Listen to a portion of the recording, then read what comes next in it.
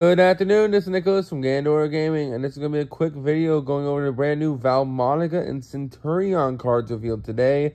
We got some brand new cards, Valmonica Counter Trap, and one's main deck and one's an extra deck, Centur-ion monsters. These have all been revealed out of Rage of the Abyss, so let's get straight into this. So first things first, we have the Valmonica Counter Trap. This is Valmonica Ireti, I think that's how you pronounce this. I could be horribly wrong.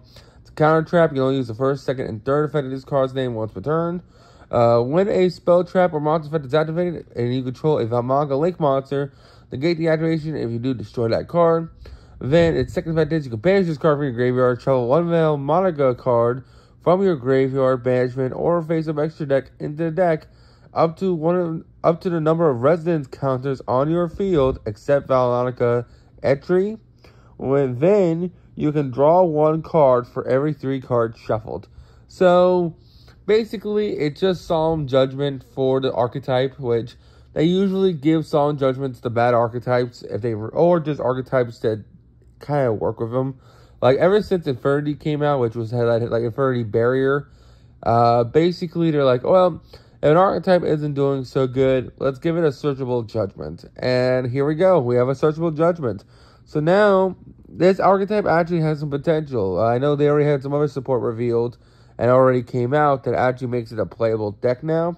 Well, now this playable-ish deck has a counter trap, which is pretty solid. So if you want to play a Valmonica engine in your deck, if there is a way to search out this trap, which there probably is, because I think all the Valmonicas, if you have like 3 residence counters, you can start searching things.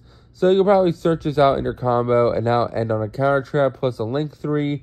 That'll probably like interrupt their board in some way. Overall, really cool and really awesome. Now the second effect of shuffling all the Valmonicas back and then drawing 3, that's cool.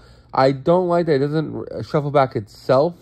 Like, yes, I get it, you banished the first copy, but you're telling me if you have a second copy or a third copy engraved, you can't shuffle those back. That's kind of annoying. But, oh well, what can you do? It just says, hey, once you got this Solemn Judgment, you're not recycling these. You just can't keep reusing them. You get 3, and that's it.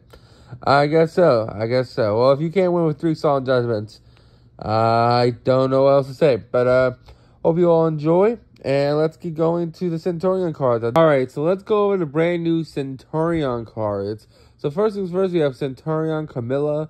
This is a brand new level 4 Dark Pyro effect monster. 1200 attack, 1600 defense. You only use the first and second effect of this card's name once per turn.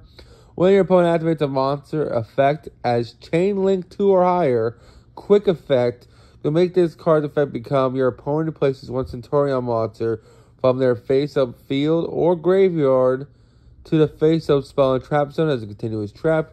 Also, you can't spell summon the rest of the turn except, well, you can't spell summon Centur-ion Camilla for the rest of his turn. And during the main phase, and this card is a continuous trap spell, summon it.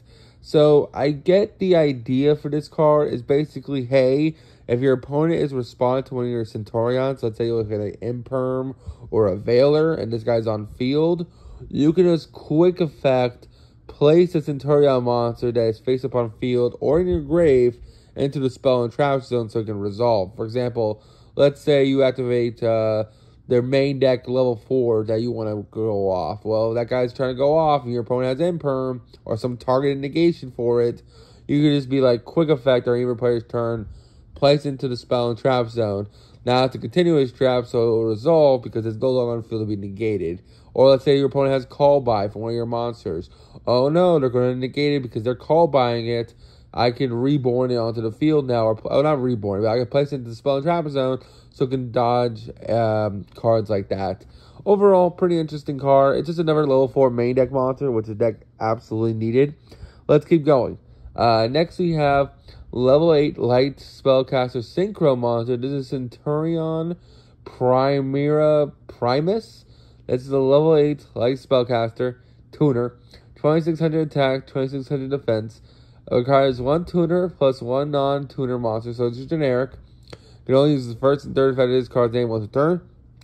And this card is synchro summon. You can add 1 umbrella card from your deck or graveyard to your hand. Then destroy 1 card you control and one card your opponent controls. So I don't like that you got to destroy a card you control, but it is cool that you can destroy a card your opponent controls. Then it says, if this card is spell summoned, you can't be destroyed by battle unless it's spell summoned from the extra deck. And if a face-up Centur-ion card you control leaves the field by an opponent's card effect, you can spell summon this card from your graveyard. That's a really cool comeback feature. Like, hey, I want to synchro summon on your opponent's turn. I need to come back. You can just destroy something, and then, bam, it comes back on the field. So then you can then use it as the synchro material. Overall, these cards actually seem pretty good. A main deck monsters is a well inclusion because we already had 2 level 4s and 2 level 8s. So now we'll have 3 level 4s in the archetype and 3 level 8s. I don't know how many of this Centur-ion Camilla we're playing, the main deck monster. Maybe a 3 of, maybe a 2 of, maybe even a 1 of. I don't really know enough about Centur-ion to tell you if it's much needed. I do think it's good that you can put monsters into the spell and trap zone. I think the new Whitewood Centur-ion deck actually has potential, so I don't know if you're actually going to need these because Whitewoods is an archetype that exists. But who knows? This could be a cool 1 of. And then as for the synchro, I definitely think this is going to be a solid 1 to 2 of in the deck. Literally just says, hey, I'm a free level 8 to help you climb into your 12s. And I get a search. And I get to destroy a card on field. Sadly, you have to destroy a card you control, which I really don't like that. I don't know why it has it on here. It says destroy 1 card you control and 1 card your opponent controls. What in Centur-ion do you want to destroy in this? I really don't. Now, if you're playing Whitewood Centur-ion, that's not too bad because you can destroy, let's say, a Whitewood spell and then you can just reset the spell because all the Whitewood cards do that once per turn, which would be pretty decent. But other than that, I really don't see the point of destroying one of your own cards. But maybe you all can tell me in the comments if there's some like weird tech for doing that. Anyway, hope you all enjoy. Don't do anything stupid. See you all on the next one, and bye-bye.